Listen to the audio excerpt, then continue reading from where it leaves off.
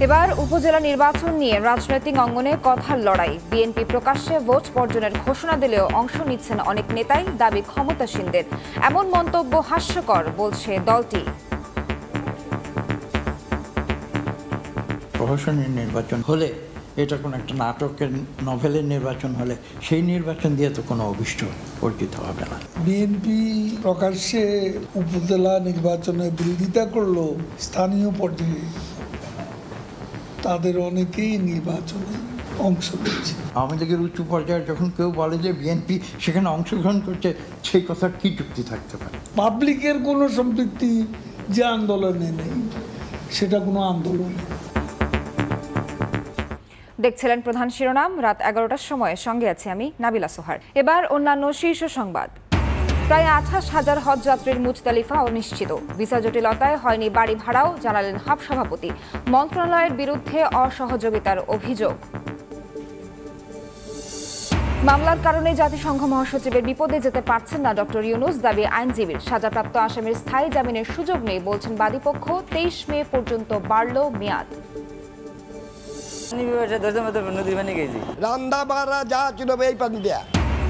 বিষে ভরা বুড়িগঙ্গার পানি, কারখানার বর্জ্যে নদী হয়েছে ভাগাড়। দুর্গন্ধযুক্ত কালো পানিতে মিলছে ভারী ধাতু।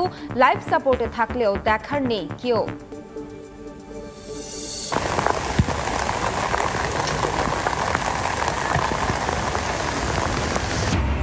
তীব্র গরমের পর রাজধানীতে স্বস্তির বৃষ্টি। অচিরেই তাপমাত্রা কমবে না, আবহাওয়া অফিসের পূর্বাভাসকে উড়িয়ে দিল ঝোড়ো বাতাস। 53 জেলায় এখনো তাপদাহ।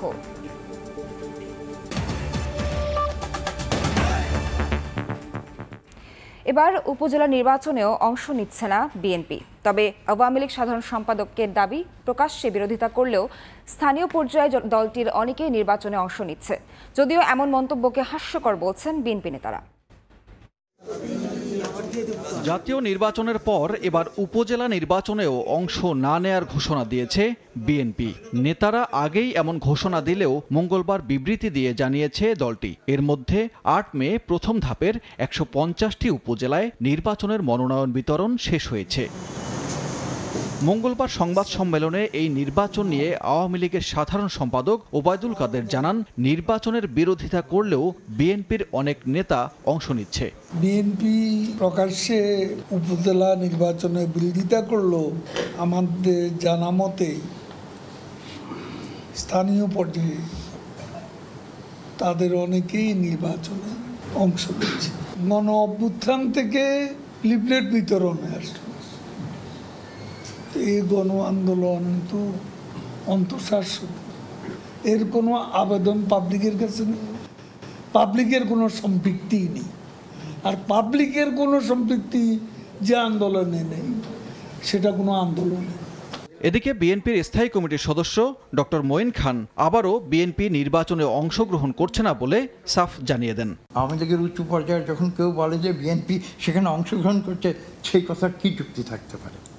হাস্যকর কথা। প্রহসনের নির্বাচন হলে এটা কোনো একটা নাটকের নভেলের নির্বাচন হলে সেই নির্বাচন দিয়ে তো কোনো অভিষ্ট অর্জিত হবে না।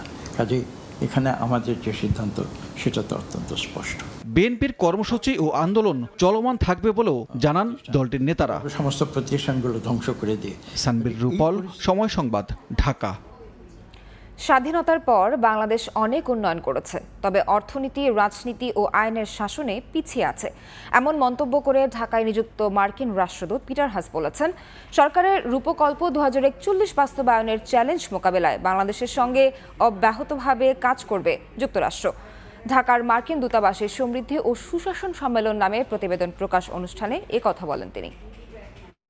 Thank you very much. মঙ্গলবার রাজধানীর একটি হোটেলে মার্কিন দূতাবাস আয়োজিত আটলান্টিক কাউন্সিলের প্রতিবেদন প্রকাশ অনুষ্ঠানে উঠে আসে স্বাধীনতা এবং সমৃদ্ধির সঙ্গে অর্থনৈতিক উন্নয়নের সম্পর্ক। এ সময় রাষ্ট্রদূত পিটার হাস বলেন, মার্কিন যুক্তরাষ্ট্র স্বাধীনতা এবং সমৃদ্ধির বিষয়ে প্রতিশ্রুতিবদ্ধ। প্রত্যেক দেশই দুর্নীতি, অর্থনৈতিক এবং রাজনৈতিক অধিকার সুরক্ষিত রাখার লড়াই করছে। এ সমস্যাগুলো এড়িয়ে না গিয়ে সক্রিয়ভাবে স্বীকার এবং মোকাবেলায় সমাধান নিয়ে আসবে জানিয়ে মার্কিন দূত বলেন, মধ্যমায়ের দেশ এবং সরকারের রূপকল্প 2041 বাস্তবায়নের চ্যালেঞ্জ মোকাবেলায় ঢাকার সঙ্গে অব্যাহতভাবে কাজ করে যাচ্ছে মার্কিন যুক্তরাষ্ট্র। The United States remains firmly committed to supporting both freedom and prosperity in Bangladesh. We will continue to explore ways to assist Bangladesh in achieving its Vision 2041 goals. Washington Dhaka সম্পর্ক গভীর করতে দৃঢ় প্রতিজ্ঞ বলেও জানান Peter Haas. We continue to say that we are willing to go as fast and as far as Bangladesh is in deepening our relationship. বেসামরিক বৈদেশিক সাহায্যকারী সংস্থা United state agency for international development USAID, global freedom and prosperity report এবং the Asia foundation যৌথভাবে Atlantic কাউন্সিলের বৈশ্বিক স্বাধীনতা ও সমৃদ্ধি প্রতিবেদন প্রকাশ করে। প্রতিবেদনে অধিকাংশ ক্ষেত্রে স্বাধীনতা বঞ্চিত ক্যাটাগরিতে 25 ধাপ পিছিয়ে 164টি দেশের মধ্যে বাংলাদেশের অবস্থান 141তম হিসেবে উল্লেখ করা হয়।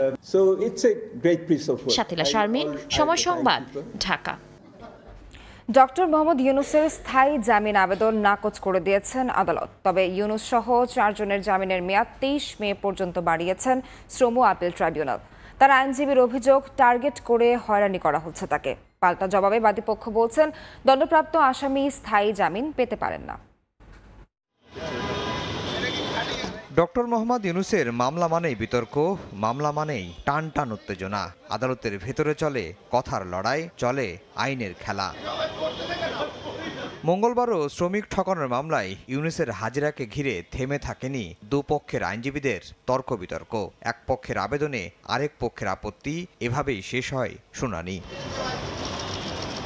এদিন স্থায়ী জামিন চেয়ে আবেদন করেন ডক্টর মোহাম্মদ ইউনূস সহ 4 আসামি। আদালত এতে সাড়া দেননি। তবে জামিনের মেয়াদ 23 মে পর্যন্ত বাড়ানো হয়। বলা হয়, বিদেশ যেতে হলে অবহিত করতে হবে আদালতকে।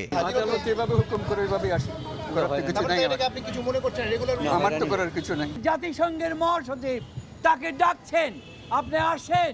আজকে জাতিসংঘের এই দুর্যোগ মুহূর্তে আপনি উপদেষ্টা, আমার অন্যতম উপদেষ্টা 7 জনের একজন, আপনি আসেন।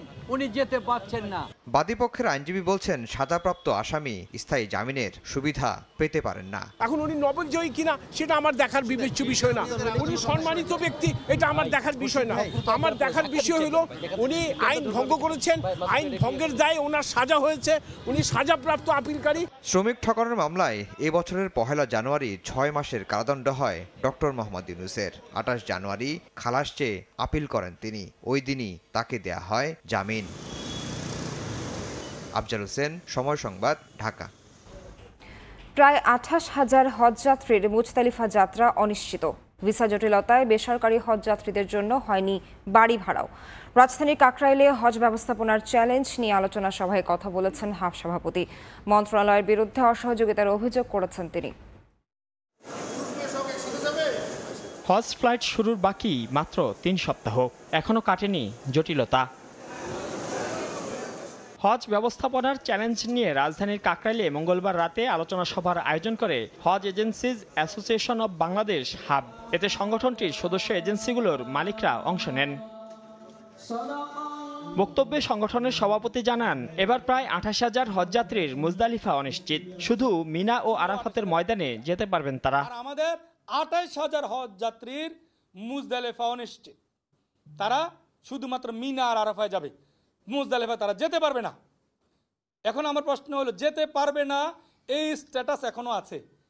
আমি আশা করি এবং আমি প্রত্যাশা করি, দাবি করি, তাদের এই স্ট্যাটাস যাতে আর পরিবর্তন হয় দ্রুত।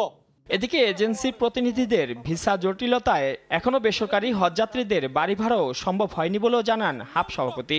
এখনই ভিসা জটিলতার সমাধান না করলে হজে যেতে পারবে না অনেকেই। সমস্যা সমাধানে মন্ত্রণালয়ের যথাযথ সহযোগিতা না পাওয়ার অভিযোগও তার। আপনি সৌদি আরবে গিয়ে হজযাত্রীদের বাড়ি ভাড়া করার জন্য প্রথম দরকার হলো আপনার একটা ভিসা, রাইট? এই ভিসাটার ব্যবস্থা করে ধর্ম মন্ত্রণালয় সৌদি এমবেসির সাথে কথা বলে। যেটা ধর্ম মন্ত্রণালয় এবার এখনো পর্যন্ত হজ যাত্রীদের বাড়ি ভাড়ার জন্য যেতে যে ভিসা লাগবে সে ভিসার ব্যবস্থা এখনো করতে পারে নাই। ফ্লাইট মাত্র আর আমার মনে হয় 3 সপ্তাহ পরে ফ্লাইট। সৌদি সরকারের হজের রয়্যালিটি ফি ও বিমান ভাড়া না কমালে হজের খরচ কমানো সম্ভব নয় বলেও জানান হাব নেতারা। মাইনুল হাসান, সময় সংবাদ, ঢাকা। তীব্র গরমের পর অবশেষে নগর জুড়ে স্বস্তির বৃষ্টি। আগামী 10 দিনেও তাপমাত্রা কমবে না, আবহাওয়া অফিসের এমন পূর্বাভাস উড়িয়ে দিল ঝোড়ো বাতাস। সতেজ হলো প্রাণ প্রকৃতি। তবে দেশের ৫৩ জেলায় এখনও চলছে মৃদু থেকে মাঝারি তাপপ্রবাহ। সূর্যকে হঠাৎ করেই ঢেকে ফেলল মেঘ। সকাল থেকে তীব্র গরমের পর এ যেন স্বস্তির পরশ। মুহূর্তেই তাপদাহের প্রভাব কমে ঝড়ো হাওয়ায় পাল্টে গেল দৃশ্যপট। তীব্র গরমে মলিন হয়ে যাওয়া প্রকৃতি আকুল হয়ে যে বৃষ্টির অপেক্ষায় ছিল, সেই চাওয়াই যেন পূর্ণ করলেন সৃষ্টিকর্তা। নিজে থেকে বৃষ্টিতে ভিজলাম, খুব আনন্দ লাগতেছে। বাসায় অনেক অস্থির লাগে, এখন বাইরে আসছি, বৃষ্টিটা হচ্ছে, অনেক বেশি ভালো লাগছে। গরমে মানুষ অস্থির হয়ে গেছে গা। এরকম একটা বৃষ্টি পাইছি, মানে সবকিছু মিলে একটা স্বস্তির একটা নিঃশ্বাস ফেলাইতে পারতেছি আমরা। যদিও আবহাওয়া অধিদপ্তর বলেছিল অচিরেই নেই তাপমাত্রা কমার সম্ভাবনা, আর কালবৈশাখীর সম্ভাবনাকেও উড়িয়ে দেয় তারা। আপাতত বৃষ্টির সম্ভাবনা ওইভাবে নেই। আগামী 2-3 দিন তাপমাত্রা মোটামুটি যে কন্ডিশন আছে, হয়তো আগামীকাল হয়তো 2-1 জায়গায় কমতে পারে। ওভারঅল হিটওয়েভটা থাকবে। রাজধানীতে স্বস্তির এই বৃষ্টির স্থায়িত্ব ছিল একদমই কম। সেদিক থেকে তাপদাহের শঙ্কা একেবারে ঝেড়ে ফেলার সুযোগ নেই। 20 তারিখের পর থেকে তাপমাত্রা আরও বাড়ার সম্ভাবনা আছে। সেক্ষেত্রে অনেক জায়গায় 40-এর উপরে তাপমাত্রা ওঠার সম্ভাবনা রয়েছে। তবে সকাল থেকে যারাই ঘর ছেড়ে বের হয়েছেন তাদের পড়তে হয়েছে তীব্র গরমের রোষানলে। দেশের বেশ কিছু জেলায় ছিল রেকর্ড পরিমাণ তাপমাত্রা। আল আমিন তুষার, সময় সংবাদ, ঢাকা। বিষে ভরে গেছে বুড়িগঙ্গার জল। দুর্গন্ধযুক্ত কালো পানিতে অস্তিত্ব মিলছে ভারী ধাতুর। মৃতপ্রায় নদীটির পানি ল্যাবে পরীক্ষায় মাত্রাতিরিক্ত আর্সেনিক, ভারী ধাতুর প্রমাণ পেয়েছে সময় সংবাদ, যার প্রভাবে কমেছে অক্সিজেন। Rashad লিমনের report. বুড়িগঙ্গাকে কেন্দ্র করেই এর দুপাশে গড়ে উঠেছিল নতুন সভ্যতা, অথচ সেই সভ্য জগতের মানুষেরাই দিনে দিনে গলা টিপে যেন হত্যা করেছে এই নদীকে। এখন এই বুড়িগঙ্গার পানির প্রতিটি ফোঁটা যেন বিষের কণা। কিভাবে হলো আর কী বা আছে এখন এই পানিতে, সেই অনুসন্ধানেই সময় সংবাদ।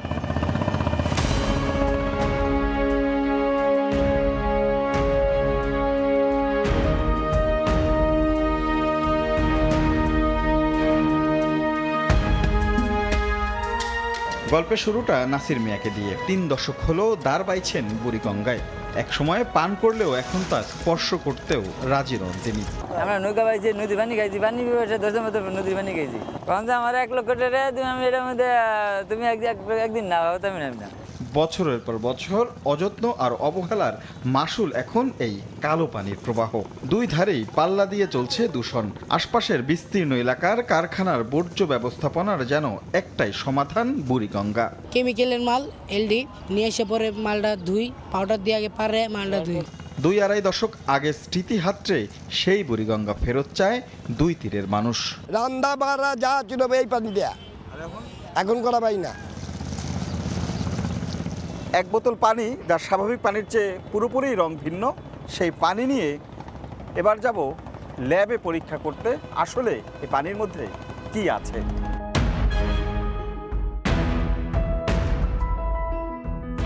ল্যাব টেস্টে মিলল যেন আরও ভয়াবহ চিত্র। প্রতি লিটার পানিতে মিলছে 5 থেকে 45 পিস মাইক্রোপ্লাস্টিকের অস্তিত্ব। আর্সেনিক পানিতে আদর্শ মাত্রা 10 মিলিগ্রাম, কিন্তু এখানে প্রতি লিটারে মিলছে 58 থেকে 98.44 মিলিগ্রাম প্রতি লিটারে। ভয়াবহ ক্ষতিকর লেড 10 মিলিগ্রামের আদর্শ মাত্রা হলেও বুড়িগঙ্গায় মিলছে 50 থেকে 66 মিলিগ্রাম প্রতি লিটারে। ক্রোমিয়ামের আদর্শ মাত্রা 5 মিলিগ্রাম হলেও বুড়িগঙ্গায় মিলছে 70 থেকে 120 মিলিগ্রাম প্রতি লিটারে। ক্যাডমিয়ামের আদর্শ মাত্রা 3 হলেও বুড়িগঙ্গায় তা মিলছে 8 থেকে 11 মিলিগ্রাম পর্যন্ত। পানিতে দ্রবীভূত অক্সিজেন 5 মিলিগ্রাম প্রতি লিটারে হলেও এখানে তা নেমে এসেছে 0.02 মিলিগ্রাম থেকে 1 মিলিগ্রাম প্রতি লিটারে, যার কারণে এই নদীতে প্রাণের অস্তিত্ব এখন প্রায় বিপন্ন। এইটাকে আমি অবশ্যই বলবো বিষাক্ত পানি, কারণ কি এটা দেখলেই তো বোঝা যায়। আর এই পানির মাছ তো আমরা যদি মাছ থাকতো, এটা দীর্ঘদিন খাওয়ার ফলে কিন্তু এটা কিন্তু বিভিন্ন ডিজিজ হইতো। পরিবেশবিদরা বলছেন ব্যক্তি, প্রতিষ্ঠান কিংবা তদারকি সংস্থা কেউই বুড়িগঙ্গার এমন পরিণতির জন্য দায় এড়াতে পারবেন না। তবে সর্বাত্মক প্রচেষ্টা দিয়ে লাইফ সাপোর্ট থেকে এই নদীকে বাঁচিয়ে তোলার সময় এখনো ফুরিয়ে যায়নি। যে ইন্ডাস্ট্রিগুলো অনুমোদন নিয়ে করা আছে সেগুলো যেন তাদের ইটিপি বা এফ্লুয়েন্ট ট্রিটমেন্ট প্ল্যান্টের মাধ্যমে যেন পানিগুলোকে বর্জ্যমুক্ত করে এই নদীতে ফেলে। সঠিক পরিকল্পনার বাস্তবায়ন করা গেলে ৫ থেকে ১০ বছরেই আবারও জীবন্ত সত্তায় বুড়িগঙ্গাকে ফিরিয়ে আনা সম্ভব বলেই মনে করেন তারা। রাশেদ লিমন, সময় সংবাদ, ঢাকা।